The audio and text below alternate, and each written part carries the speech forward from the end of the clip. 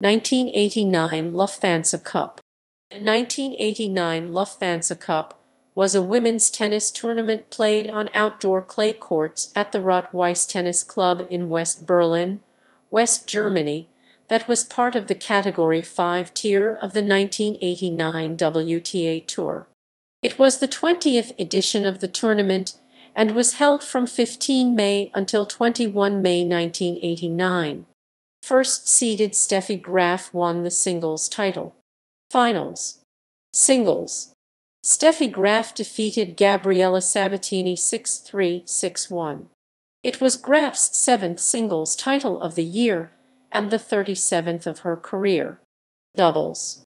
Elizabeth Smiley/Janine Tremeling defeated Lise Gregory/Gretchen Majors 5-7, 6-3, 6-2.